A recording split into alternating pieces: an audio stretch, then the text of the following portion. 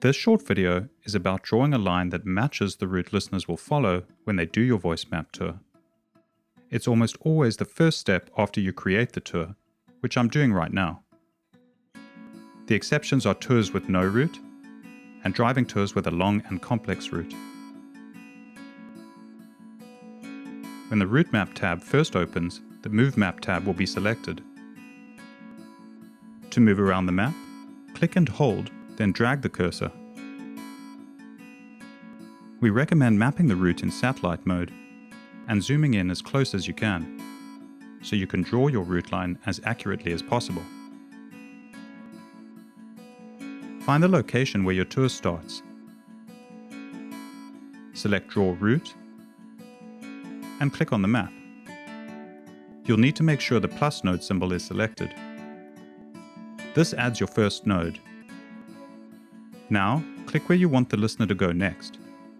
As you add additional nodes, you'll see a line being created. If you make a mistake, click the trash can symbol to delete the last node created. You can also delete a node by right-clicking on it. The route line is what the listener will be following, so you want to be as accurate as possible. Stick to one side of the road, go around buildings, and use pedestrian crossings where possible. We'll also use this line to estimate how long each location's audio can be, and the more accurate the line is, the more accurate these estimates are, which ends up saving you a lot of time later in the process. As you add to your route line, you'll see the distance and time increase on the left of the screen. The time shown is how long it would take to complete the route from start to finish without stopping, at the estimated speed for your tour type. This is a walking tour, so it's based on an average walking speed of 5 km per hour or about 3 miles per hour.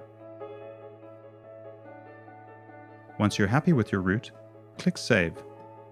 You can also come back to this tab and add to or adjust your route line later. The next step is adding the locations where audio will play. You can do this a few locations at a time and extend your route as you go, or finish your route line first, and then add all the locations afterwards.